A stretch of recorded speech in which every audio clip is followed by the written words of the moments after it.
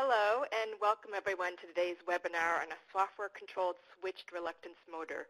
Before we get started with the webinar itself, I'm Andrea Silvestri and I'll walk you through a few webinar logistics. Today's webinar is based on a report from the Oak Ridge National Laboratory, and you can find the full report as well as a one-page infographic and four-page report summary and additional resources at gsa.gov/GPG. Today's webinar will be recorded, and you'll be able to access the webinar recording and slides also at gsa.gov/GPG under Outbrief Webinars. And we'll also be sending a copy of the recording and slides and the top answers to the Q&A following today's webinar. Today's webinar is one in a series. Our next webinar will be in January, and it will be a GSA internal webinar focused on deployment of GPG technologies. Today's broadcast is set to listen only, and you can use the chat in the right-hand side of the screen, and we suggest that you submit questions, that you don't wait until the end of the Q&A sessions, but you submit questions well in advance.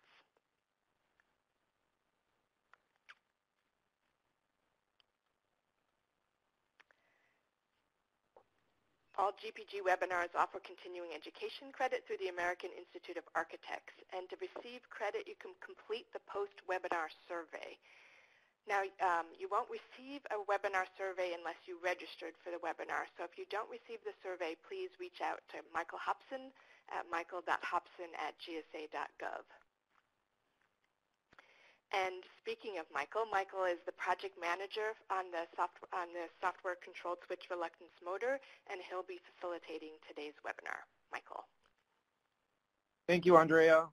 Hello, everyone, and welcome. Next slide, please.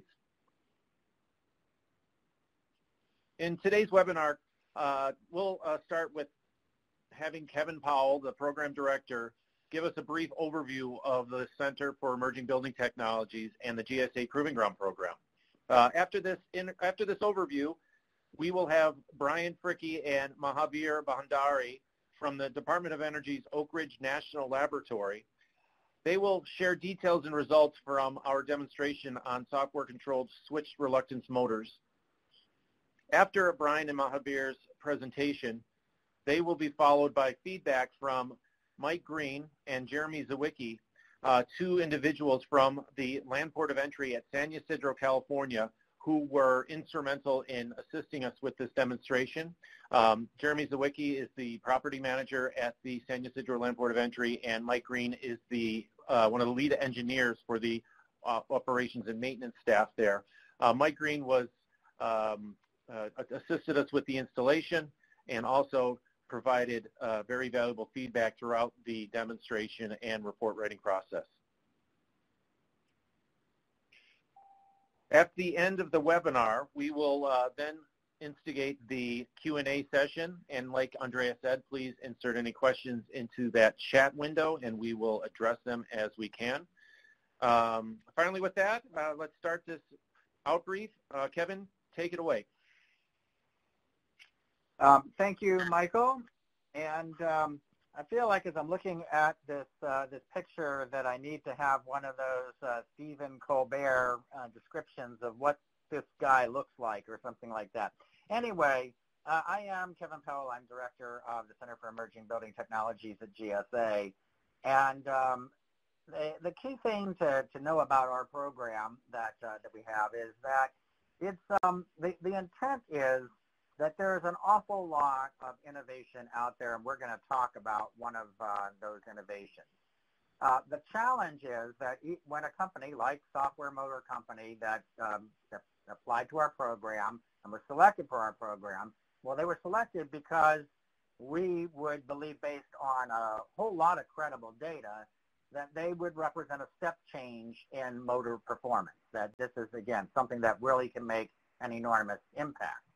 The challenge is, and I think it would be sensible for everybody to be this way, is that we have basically motors are unchanged for 100 years. And, you know, the general way of thinking about things, if it's not broke, why fix it? Well, these motors we know work. They're reliable. They last a long time, and there's a lot of them. So a reasonable question to ask is this motor really going to deliver in the real world? And that's what our program is set up to answer. We're basically saying for GSA, let's make sound investment decisions in next generation technologies based on their actual performance, the way we install them in our buildings with the people who actually operate equipment, and based on their feedback that it actually delivers. So next slide. I think, again, this slide doesn't need to be any clearer than this. Motors are a huge thing, right? Electricity, more than a third of it in our buildings is used by motors. So if you could improve the efficiency of motors, you would be doing, well, we would be doing great, right? There's an enormous opportunity out there.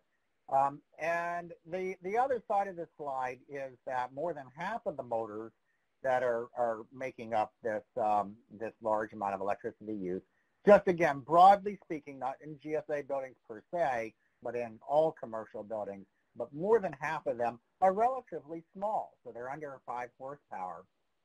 So what we've done in this project is we did this in conjunction, and I do need to say that it's this is a rare case, or perhaps a not so rare case, of the federal government actually working together and collectively and smartly with other federal agencies and with the private sector to look at this motor in a variety of contexts. The context that we took on was actually a larger motor, a 10 horsepower motor in this case, that would have a pumping application. There's other projects that are looking at this in the much smaller size in RTUs, rooftop units. And there's another project that's looking at it in sort of the even smaller motors that are used in commercial refrigeration. So with that, I'm going to actually, next slide. I think this, basically what we want to talk about at this point is to say, hey, we have released this report. We have findings.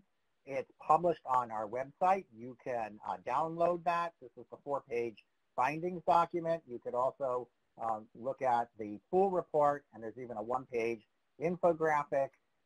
With that, let me turn this over to the actual presentation of content, and that would be Brian and Mahadir. Take it away. All right. Thank you, Kevin. This is Brian and my colleague Mahadir here. Let's see. I guess we'll go ahead to the next slide. Just a little bit of background before we dig into the meat of the project. Talk a little bit about motors. All electric motors use the interaction of magnetic fields to create rotation. So one type of motor, the AC induction motor, which has been around for over 100 years, relies on electromagnetic induction to create this rotating magnetic field. And so in these motors, there's no magnets used. A recent alternative to induction motors, you may be familiar with permanent magnet AC motors. These actually use rare earth magnets to create the rotating magnetic field. So next slide. So inherently, AC induction motors are fixed speed. The variable frequency drive was introduced in the 80s to allow AC motors to operate at variable speed. And while VFDs allow systems to operate at part load, these devices are an electrical resistance in the system, and thus they reduce the overall system efficiency.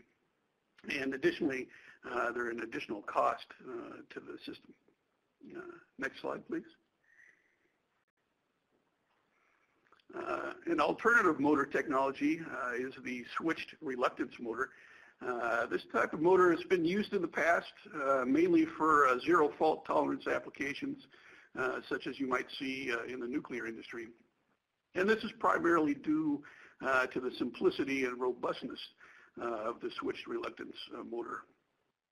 However, these motors require very complex controls, and they are typically noisy, and so they've not widely been used in building applications.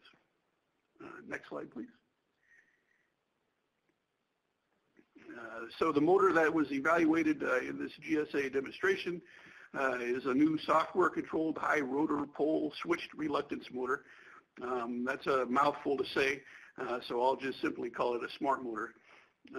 So recent advances in electronics and controls have made the switch reluctance motor feasible for a broader range of applications. The smart motor is robust. It doesn't have any rotor windings or magnets, and it can be precisely controlled through the built-in microprocessors and sensors in the motor. Next slide. So here I show a cross-section of an AC induction motor as well as the traditional switched reluctance motor and the new smart motor. So in the AC induction motor, a current and then hence a magnetic field is induced in the rotor when the coils are energized. And so that's shown on the left there. In the middle is the switched reluctance motor. And in this particular type of motor, the magnetic field generated by the energized coils passes through the rotor and forces a pair of rotor poles to line up with the poles of the coil. So if you look in at that figure in the center there, that particular configuration that's shown there, the coil A has been energized, and then the rotor poles 1 and 4 are lining up with that energized coil.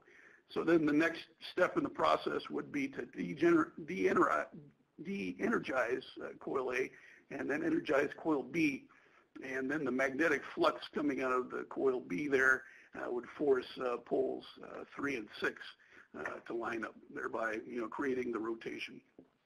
So the traditional switched reluctance motor, which is shown in the center there, has more poles on the coil than it does in the rotor, whereas the new smart motor, or the high rotor pole switched reluctance motor, has more poles on the rotor than it does in the coil. Okay, next slide, please. So before we talk about details of the demonstration, I want to make a comment here about motor efficiency. So in this plot, we see the efficiency of NEMA standard and a NEMA premium efficient motor plotted as a function of rated motor power. So a general trend that you can take away from this plot is that lower power motors have lower efficiency compared to the higher power motors. And so those, the standard efficiency and premium efficiency efficiencies are shown with the gray and green lines. And then also on the plot is the efficiency of the new smart motor, which is shown there in orange. And so you can see that the new smart motor is more efficient than either the standard efficiency or premium efficient NEMA motors.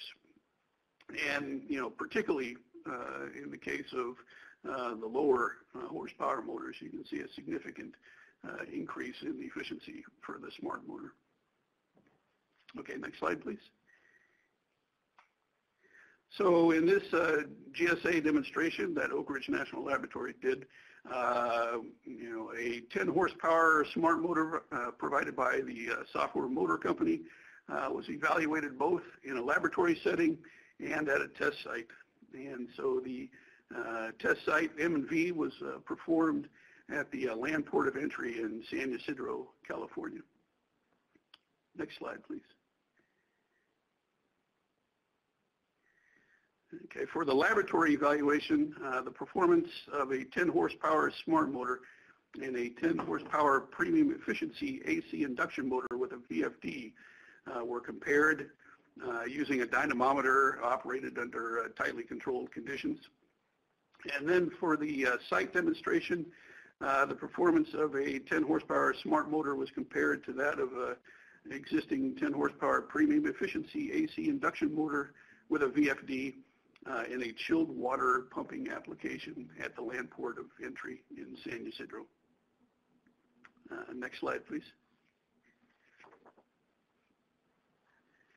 So jumping into the results. So here we see some of the test results from the laboratory evaluation. And what you see here are plots of efficiency as a function of percent full load torque at 3 different motor speeds. And we can see, so the blue line is the NEMA premium efficient motor, and then the red line is the efficiency of the smart motor. And so for all 3 speeds that we've got plotted here, we can see that in all of these cases, the smart motor was more efficient than the premium efficiency AC induction motor. And you can further note that the difference in efficiency becomes more pronounced at lower speeds. So the smart motor is able to maintain its efficiency operating at full speed and lower speeds. So from the laboratory evaluation, we found that on average for the range of speeds that we tested and the loads, the 10 horsepower smart motor was 4.5% more efficient than a premium efficiency AC induction motor and VFD drive. Okay, next slide, please. So on to the evaluation at the land port of entry. For the pumping application there, it was found that the smart motor was more efficient than the premium efficiency motor and drive for a given operating condition.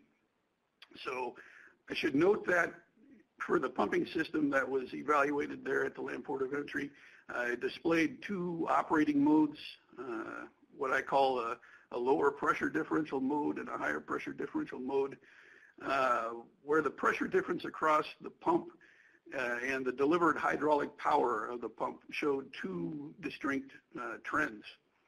And then further note, also during this demonstration, a new section of the building was brought online that the chiller served. So in order to fairly compare the incumbent motor and the smart motor, the data was normalized according to these 2 observed operating conditions, the low pressure differential mode and the high pressure differential mode. And for both of these modes of operation, the smart motor was found to be anywhere from 3.7% to 5.3% more efficient than the premium efficiency motor. Next slide, please. In addition to the evaluation that Oak Ridge National Laboratory did in the laboratory and the field site in San Ysidro, this smart motor technology has also been evaluated by the National Renewable Energy Laboratory. In their evaluation, they compared side by side the performance of a smaller 1.5 horsepower smart motor with a baseline 1.5 horsepower induction motor in a condenser fan application in a commercial refrigeration system. Next slide, please. So during the course of their study, ORNL found that compared to the baseline motor with a VFD drive, the new smart motor provided 33% energy savings. And then also, when comparing the smart motor to a fixed speed condenser fan motor, the energy savings was even greater. And in that case, it was on the order of 71%. So again, I want to point out that the ORNL study investigated a smaller horsepower motor than the Oak Ridge study that I just presented here. So, with the smaller horsepower motors, there's more potential for energy savings. So, okay, next slide, please. So other aspects of the GSA demonstration included installation, operation, and maintenance characteristics of the smart motor. So in terms of installation, the smart motor installation was found to be identical to that of all other motors. The smart motors are manufactured with standard frame sizes, so they bolt directly in place of existing motors. And for the chilled water pump application used in the GSA demonstration at San Ysidro, about 12 hours of labor was required to install the motor, and that included laser alignment of the pump and motor shafts. For the condenser fan demonstration that was performed by ORNL, installation time was on the order of 2 to 4 hours. Okay, next slide, please. In terms of maintenance, the bearings of the smart motor are sealed, and so no regular lubrication or maintenance of the bearings are required, and so it would be expected then that maintenance would be reduced for the smart motor. Next slide.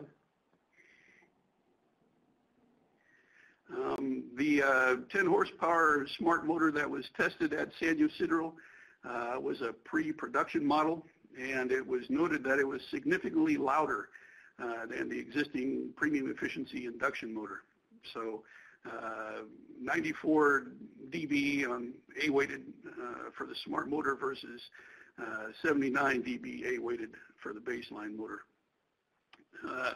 Facility staff at San Ysidro noted that hearing protection would be required when working around the smart motor if it were in enclosed spaces. The smart motor manufacturer recognizes the issue, and they've been working to resolve the noise issue, and they claim with their most recent 20 horsepower prototype operating at a 10 horsepower load that it produces, the new prototype produces a noise level on the order of 81 dB. Oak Ridge has not verified this claim at this time. Next slide, please.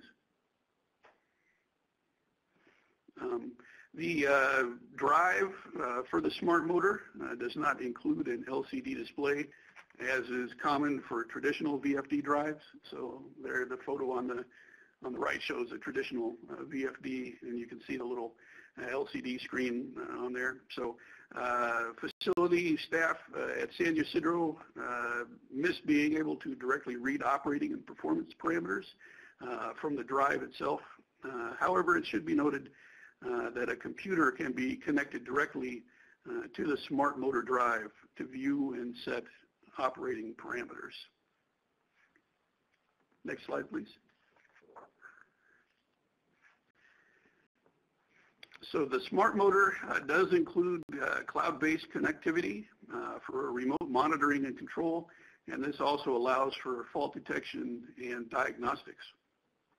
These capabilities were not tested in the GSA demonstration due to the timeline required to obtain IT security clearance. However, these capabilities were evaluated in the NREL study, and it proved useful when a piece of foam had lodged itself into one of the condenser fans.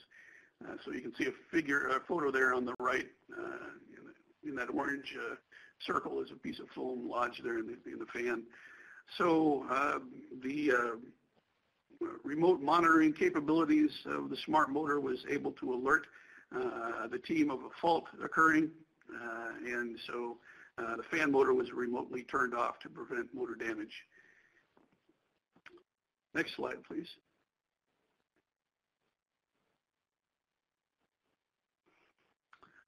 The new smart motor is about half the cost of the incumbent premium efficiency AC induction motor and drive. So based on information from the San Ysidro engineering team, a premium efficiency AC induction motor and drive would cost approximately $4,400 versus the smart motor and its drive, which would cost a little over $2,400. I should note that the smart motor is manufactured in China, and a Buy America waiver would need to be purchased, or would need to be in place in order to purchase these motors for GSA applications. Next slide, please.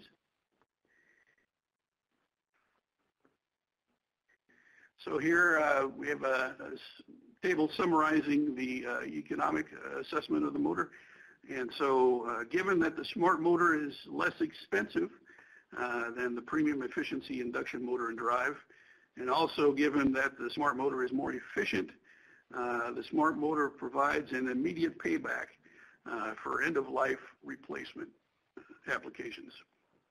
However, in a retrofit application, the payback period is pretty long at over 20 years.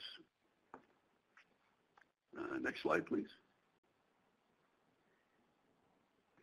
So in terms of deploying the smart motor technology, smaller horsepower motors offer the greatest relative savings, as we saw with the ORNL demonstration, where they had savings of on the order of 33 to 70% versus the pumping application at San Ysidro, where it was on the order of 4 or 5%.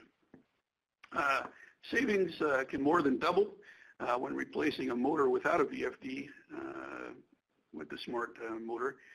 And another opportunity is, since there's a large number of RTUs in commercial office spaces, there's a large opportunity to deploy a smart motor in HVAC fan retrofits. And then finally, the cloud-based connectivity and fault detection capabilities of the smart motor could be beneficial to the GSA. Next slide, please. So in terms of use cases, the best case for deployment of the smart motor would be for end-of-life replacement, again, because the smart motor is cheaper than the incumbent technology and provides a little bit of an energy benefit. In terms of retrofit, replacing constant speed motors with the variable speed smart motor would be an attractive option, as well as replacing motors of less than 5 horsepower or replacing fan motors. Okay, next slide.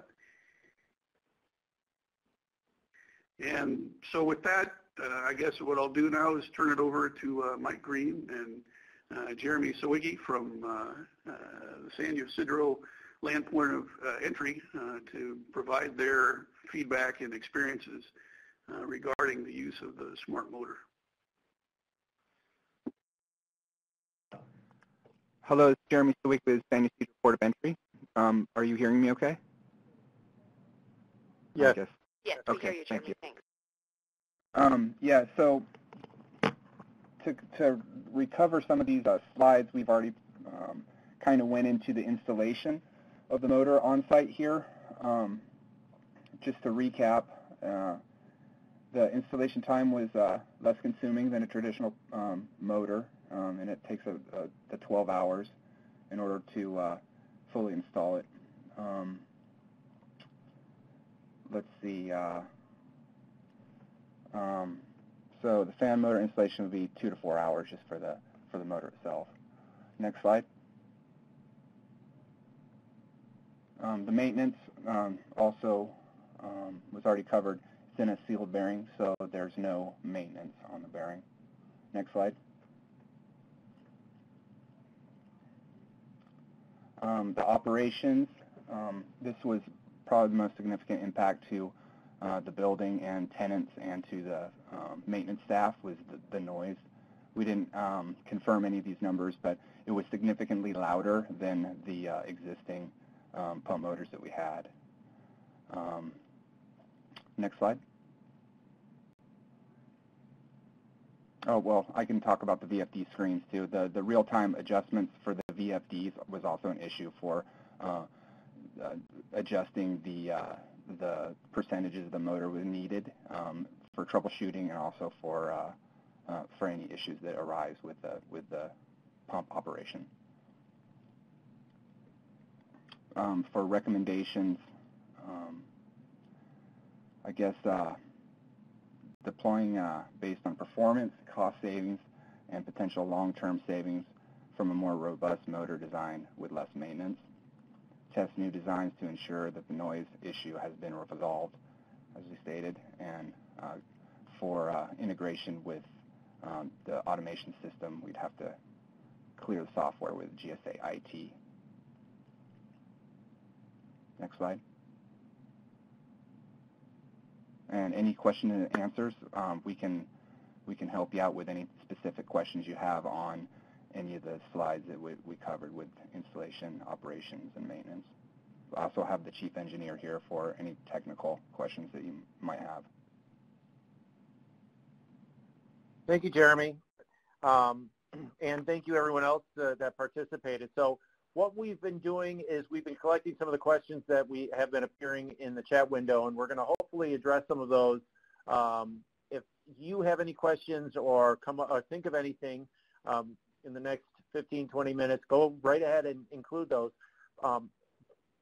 When we deliver the recorded session, we also will deliver some of the top questions and answers that come from this presentation. All right, so I see that lots of people are typing. Appreciate that. We're doing our best to collect all of this information and disseminate it as best as we can. So I'm going to start here talking about one of the first questions. I think it was Keith Welch that asked about the name of the company. The name of the company we worked with, and this was a special agreement or a special arrangement through the GSA Proving Ground program. We worked with the Software Motor Corporation who developed this motor. I do believe that there are other companies that are developing similar motors, but we worked with SMC on this. They provided the technology, and we were able to work with them throughout the process. So a question here that I'm going to direct to SMC, or Sam from SMC, I believe, is on the line. I think David is as well. If you guys would unmute yourself. We received a question regarding the high number of poles in the motor and what is the benefit of having a high number of poles. Could you answer that for us? Sure. Hi, good afternoon, everyone. So a very quick brief answer would be it reduces the arc distance between two poles. That provides more resolution for the rotor across the stator, which reduces the amount of energy required to pull the rotor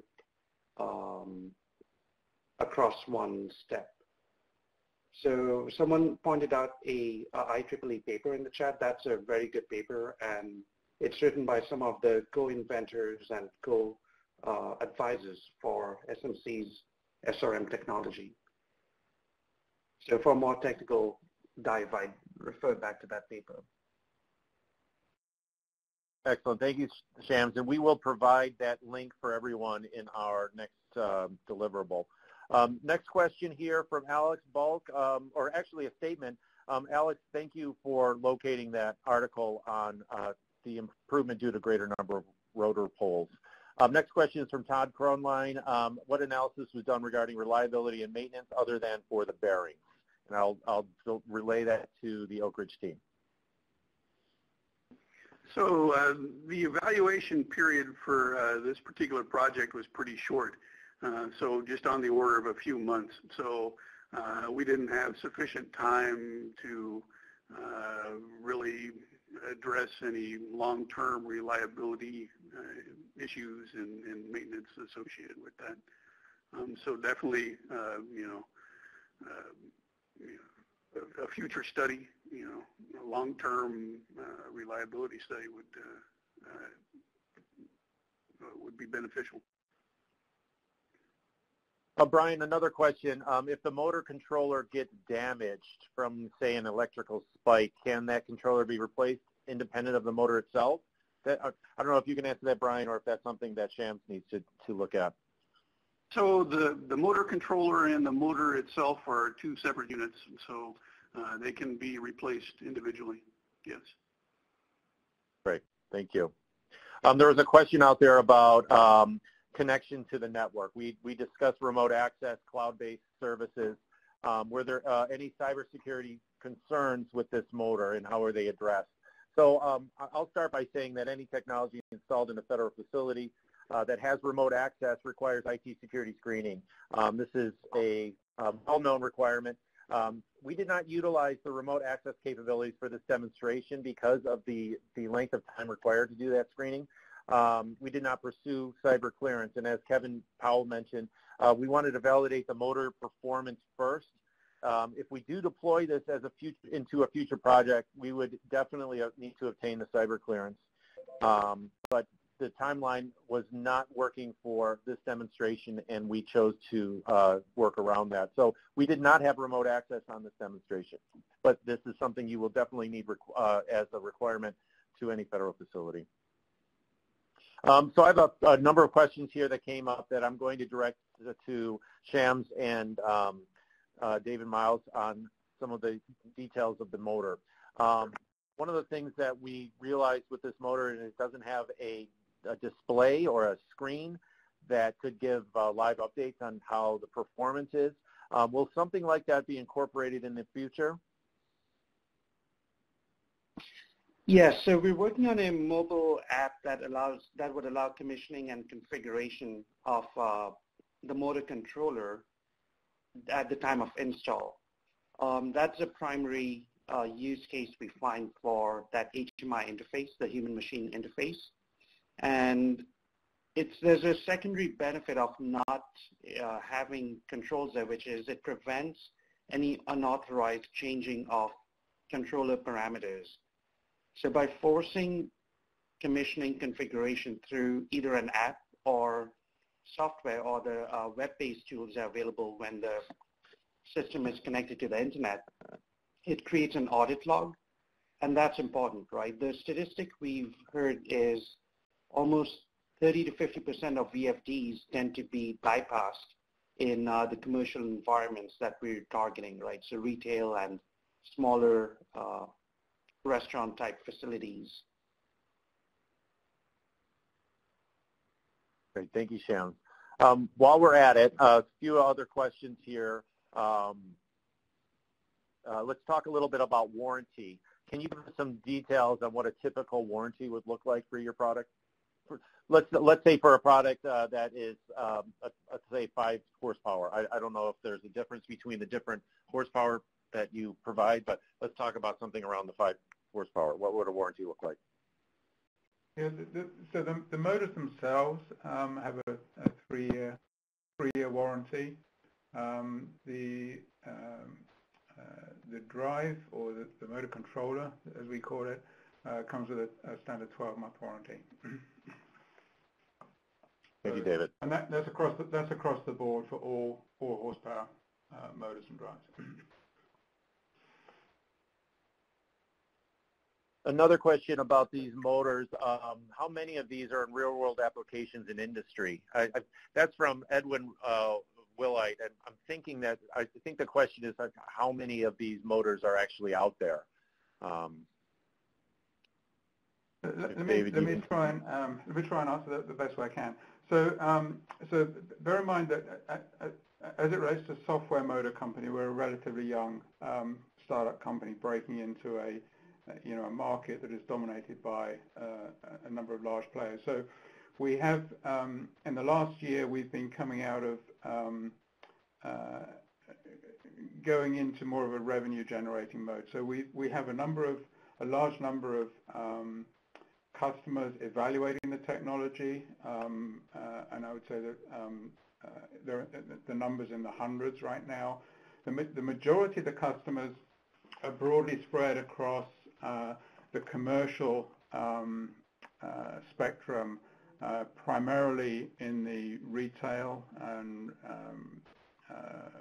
restaurant industries.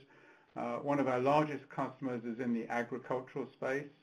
So we're driving very large 55 and 72-inch fans with direct drive to those motors. So in that space, there's some other advantages because they've historically been belt-driven systems, which introduce some unreliability in the environment they're used in. So these are big dairy barns, etc., that get washed down regularly, and we're able to direct drive those. So we have several hundred in that space, and several hundred customers have been evaluating the technology, and a number of those are now going into a full rollout, and we're starting to see orders of several hundred units per customer coming in right now. So it's early days, but the pilots we've been running have been very successful. People are very happy with the technology.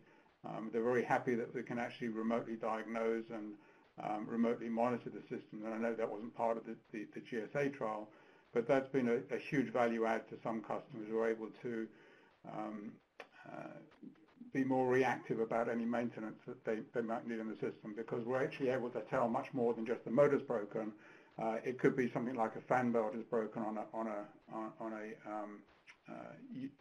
HVAC unit, for instance, and we can tell by the metrics we're able to get from the motor. We're able to kind of provide some of that information. Thank you, David. Okay. How about one of the other questions are to see if we can have some cut sheets available or provided on the motor in the VFD combo. Can you provide that to us, and can we share that with everyone in the future? Yeah. What's the best way for us to get those to you and distribute those? I mean, we can certainly provide those. Yes. Well, they're also available on the SMC website. So if you browse to softwaremotor.com/learning center, you'll find all the data sheets there as well. Excellent, excellent. We'll make sure we share that with everyone in our next communication on this. I'm going to switch gears a little bit and talk about installation. This is our next question here about installation labor. Mike Green, you might be able to help us with this. What was the need for the 12 hours and the laser alignment? Could you provide a little bit more detail on how the installation went? So the installation that we did, we utilized the existing ABB drive as a disconnecting means for the motor, because the new SMC motor didn't have a disconnect built into the controls, so that would have been a standalone deal. So we used our ABB drive as a disconnecting means, and then we had to run new conduit from that drive to the controller, and then from the controller back down to the SMC motor. And then after we mounted the motor to the base plate, we used our Vibraline laser alignment tool to get the side-to-side, up and down, and camber within 0.002 to prevent premature bearing and seal failure of the Bell & Gossett motor. The Bell & Gossett pump. And shoot, that's about it, really. Thanks, Mike. I'm not sure if that's what they're after, or. Yeah, I think that answers the question, and if there is more questions, we can definitely address those at another time. Let's keep going here. First, thank you everyone for all your feedback. We've got a lot of questions here. It's great to see how everyone's engaged in this, and there's a lot of interesting inquiries here. So let me continue with a few questions back to SMC. One of the things about RTUs and packaged AC units is they're typically sold as a system. We don't have a lot of insight on exactly how the NREL demonstration went. We know that there's a report out. We provided the link for everyone to see that report. But could you give us a little information about whether or not it makes sense to replace motors inside one of those systems or one of those RTU systems or components? Or David, I think you understand what I'm saying.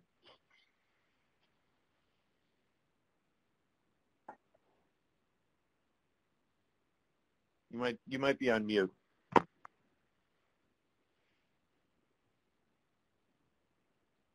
Sorry, was that directed to myself?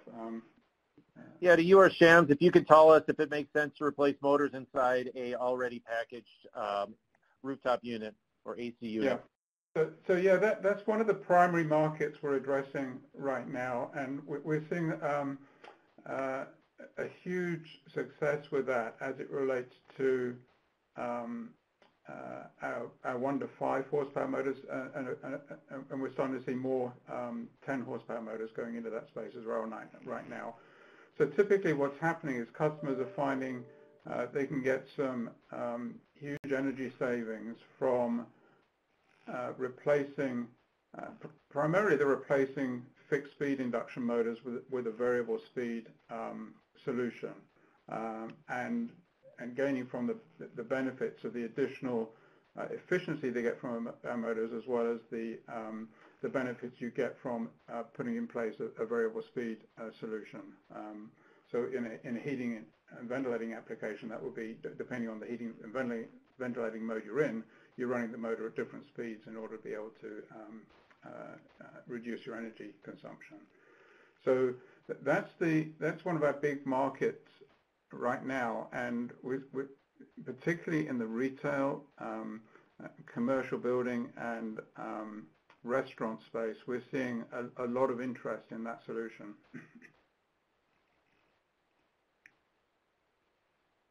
Thank you, David. Another question about competitors. Are there other U.S. companies looking to manufacture motors like this that you're aware of? Well, not that we're aware of, and we have some. One of the things that was talked about was earlier on was the architecture of our motor, where we have we changed the configuration to have a greater number of rotor poles to stator poles. There is a lot of we have a number of patents that protect that model, and there is also a huge investment in the software to drive these motors to be able to maximize the efficiency of the motors, and that's not to be underestimated. You know, there's several tens of man-years of software effort invested in the design of the motor controller that helps us maximize not just the efficiency but the overall performance of the motor in its given application. So we're not aware of anyone right now that is showing any signs of manufacturing this type of motor. They would probably run into some of our patents if they tried to reinvent it. So that's all I'd say on that one. Okay. There's a note here from someone on the call that mentions that ABB provides these motors. I'm not sure what ABB is, but I don't know if that's something you're aware of. Well, yeah, so ABB provides something called a synchronous reluctance motor. It's similar, similar basic technology, but very different in the implementation. Yeah.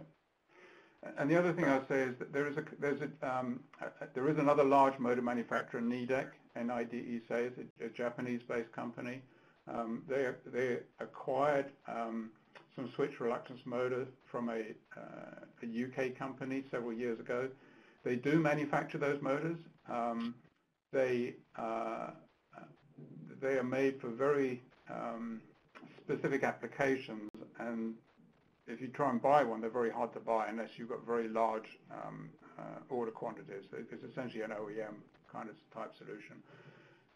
They are not efficient and they're very noisy, is I guess, our experience with those motors. Okay, thank you, David. Let's continue here with the question about integrating with the building system. How does the motor tie into the BMS? Can it talk through BACnet, for example?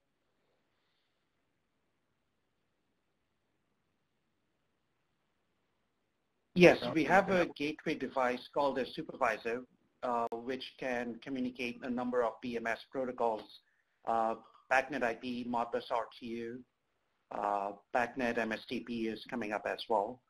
And the motor itself is, some models are capable of talking Modbus RTU directly to BMS. Others are, or future models are going to have BACnet built in as well. And then to basically set up the motor, do you need a computer to set the motor up, or is that the only option, or is there other ways to set up the motor? No, at the time we did the study at the San Ysidro LPOE, that wasn't the option. But since then, we're adding a mobile app to allow commissioning. And for most of our customers, the systems are pre-configured before it ships out. So you can either receive a plug-and-play system, or if there's internet connectivity, it allows you to remotely log in, upload a file, which is a much faster process than configuring each parameter on site. Thank you, Shiv. Let's switch. First, if we've still got a few minutes left here. If anyone has any questions, now's the chance to get them on that chat window. We're wrapping up some of the questions that we have currently. So I thank you everyone for your participation. One of the questions came up, and this is something I think Brian you'd be able to answer, or Mahavir. How did you identify typical motors that are in federal buildings that compare to this technology, and then would be recommended for widespread deployment. So I guess the ball door motor, I guess what was it that made you choose that type of motor to utilize as a typical motor use in federal portfolio? So I think, our, reason for choosing like this pumping application, there at the time were some ongoing and, maybe still going on studies using that motor in fan applications, either like the condenser fan application that I had mentioned about NREL, or I believe there's some ongoing work with using this in RTUs. So, I think there's several studies related to use as fans. So we thought, large buildings typically have chillers, and so that would be another fairly significant application of motors. And they're, on the order of 5 to 10 horsepower motors in those applications. So that's why we decided to go with a 10 horsepower motor in a pumping application.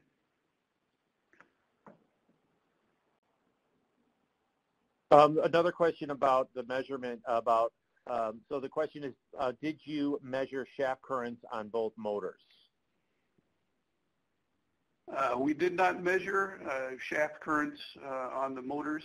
I do know that at the Land Port of Entry site, they had issues with their existing induction motors and having, premature bearing failure due to arcing across the bearings, However, and, SMC, I think they could jump in and, provide more details about this. But inherent to the design of their motor, there are no currents induced in the rotor, so there would be no arcing across the bearings of the motor. Yeah. So just to add to that, fundamentally, that as Brian says, that there's no mechanism to generate currents in the shaft of the motor as there is on an induction motor. The induction motor works on the premise that you're actually inducing a current into the rotor, whereas the switch reluctance motors, it's purely an electromagnetic field that makes the rotor rotate. And we've, in the very early days of building our motors, we wanted to make sure of that as well, and we had our motors independently tested to verify that there are no shaft currents, and that testing was done by Aegis, who the company that makes shaft grounding rings. So they had a vested interest in trying to find shaft currents because they wanted to sell us their grounding rings. So the answer is we do not have any shaft currents in our motors. Okay. What about power factor or harmonics? Did we test that at all? Did we look into that at all? So in the testing that we did, both in the laboratory and then at the site, we did not measure or test for harmonics or power factor. Basically what we did was recorded real power going to the motor / drive, and then measured output to determine efficiency. So we did not look at power factor or harmonics. But that's a good question. That would be some useful information. And I don't know if SMC could maybe comment on power factor and harmonics of their particular motor and drive. Yeah, so the harmonics and power factor for our controllers are essentially the same as what a commercial VFD would show. There's an option to add additional power factor correction and harmonics mitigation devices. And in fact, when our motors are used in IEC applications, so in Europe, there's a kit that can be added with filters and surge arresters to meet the CE, or rather the IEC configuration requirements. In the US, though, in commercial usage, we find that the market's not able to support the extra cost of these items, and so users will go without them.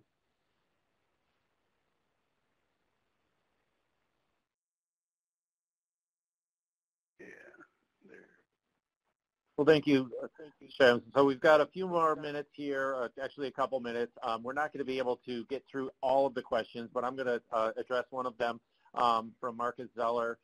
Do these motors operate at typical speeds of 1,800, 3,600, 1,200, 900 RPM? Yes, they do. And one unique element about switch reluctance motors is they're capable of higher speeds than traditional induction motors or permanent magnet motors. So, for example, we've tested motors up to 10,000 RPM. Obviously, they're not rated at that use, so I can't say you'd want to use them commercially. That would have to go through UL certification. But, you know, the same motor is capable of higher speeds depending on the bearings, etc. Now, the speeds that are listed, 1,800, 36, 12, and 900 RPM, those are all, you know, based on a full configuration for an AC induction motor. We support all of those, and in fact, the same motor model is capable of the full range from 900 to 3,600 RPM, for example, in our 1, 2, 3 horsepower motors. And that's due to the torque production, right? Go ahead. Yeah, I was going to say that's actually an important factor to consider because unlike induction motors where you would select a 900 RPM or a 1200 or 1800 RPM motor, these motors can deliver the full horsepower range over that entire speed range. So it's another benefit of the motor technology.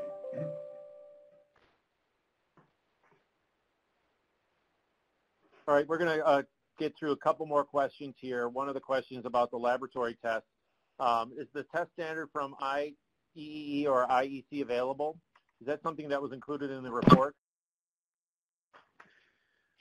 So the laboratory testing that was performed was done by an outfit called Advanced Energy in Raleigh, North Carolina, with oversight by Oak Ridge National Lab, and they utilized, they tested to a standard, and I apologize, I don't recall right off the top of my head what the number or what that exact standard is, but yeah, it was done according to industry standards for evaluating the performance of electric motors.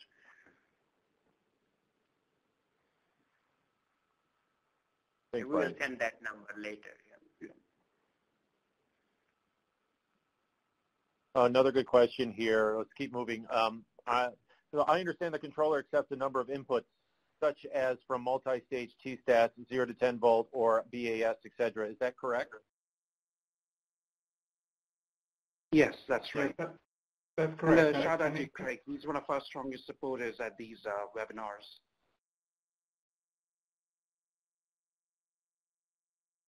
In addition to that, the motor controller can be programmed to act on those control inputs. So it runs a kind of visual programming language to be able to program how the motor reacts to those different inputs.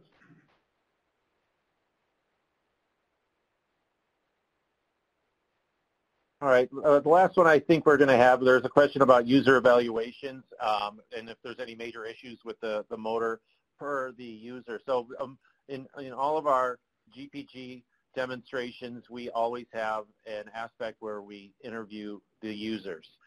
In this case, it would be the O&M team, and Mike Green, who was part of this presentation today, did give us some feedback on that. In the reporting, that there will be some more details about the installation and about the operation of this technology, as we typically do with all of our demonstrations. So that information is going to be included in our report. Mike Green, I don't know if you want to give any comments about your overview of the operation or installation and operation of this technology other than what you've already told us.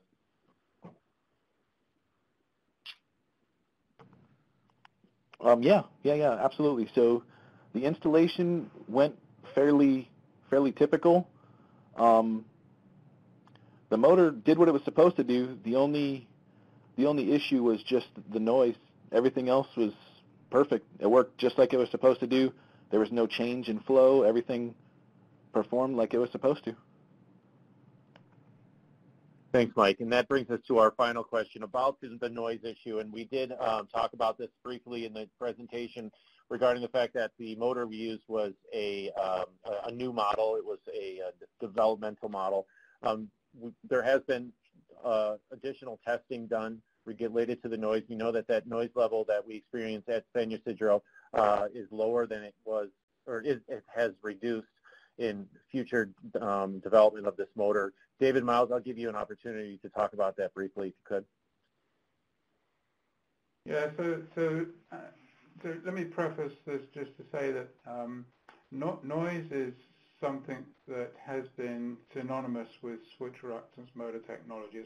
It's probably the primary negative factor as it relates to that type of motor. Brian, I think in the full report Brian from Oak Ridge in the full report has done a fairly good job of characterizing why that noise exists, and it's quite a complicated problem to address. But the good news is we have found a solution that mitigates nearly all of that noise, and the testing we are doing right now in our labs, and we're doing this in conjunction with ANSYS in order to be able to create some design modeling tools that would allow us to really make sure that our motors, future motor designs are going to be low noise. So we can model that in software tools and then create new motor designs. But the motors we're testing right now in our labs under most operating conditions are pretty much on a par with other induction motor technologies. Maybe just a little bit noisier, but not in the sense that you would actually object to the noise that's coming from those motors.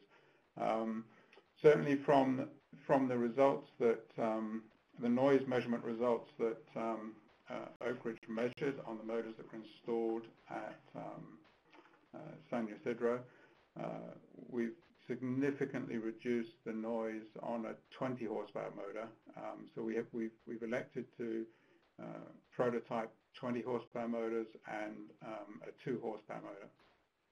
The 2 horsepower motors are currently being evaluated in some commercial applications with commercial customers, and they are completely happy that we have mitigated the noise on that particular motor compared to our previous 2 horsepower motors where it's being used in a noise sensitive application. One of the things I will say, where we've been putting the motors in RTUs on rooftops, 95% of the time noise is not an issue there. It's in a kind of benign environment, and it's away from any areas that occupants of the building would experience that noise. Unfortunately, as you go to the larger motors, like the 10 horsepower motors, the noise kind of increases, as per the horsepower motor. So it's very important to address that noise there. So, like I said, we believe we've mitigated that noise now on the large motors and the small motors, and we're in the process of productizing that and creating production models from those prototype designs. Okay, thanks, David. And there's a question about what the noise sounds like. I would describe it as a very weak whine.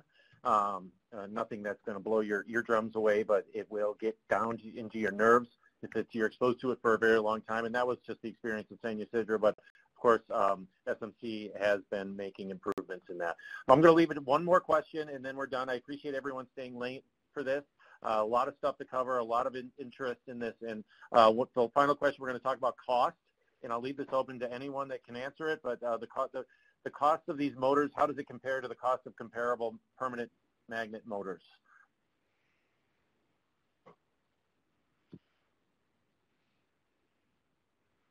Anybody want to take that one? Shams, I don't know if you have any experience with permanent magnet motors. What I'd say as it relates to a NEMA premium induction motor, our list prices are generally, you mentioned Baldor earlier on. If you looked at the list price of a Baldor motor from their catalog and looked at our prices, our list prices are probably a little bit lower than those motors, but not significantly. So they're in the same order of magnitude as price in general on the 1 to 3 horsepower.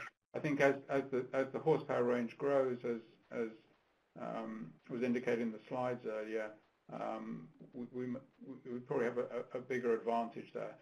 Shams, do you have any data points on permanent magnet motors as it relates to cost comparisons? Yeah, that's a good question. Now, it's difficult to make a comparison because quite often it's not an apples-to-apples comparison. The reason being ECMs or permanent magnet motors generally aren't available commercially in sizes larger than 3 or 5 horsepower, right? You might get larger sizes with outer rotor permanent magnet motors, but that's a very different product where the fan, motor, and VFD are built into one package. But general purpose motors such as what we're working on here for the HVAC market aren't really met, you won't really find a good permanent magnet equivalent for them.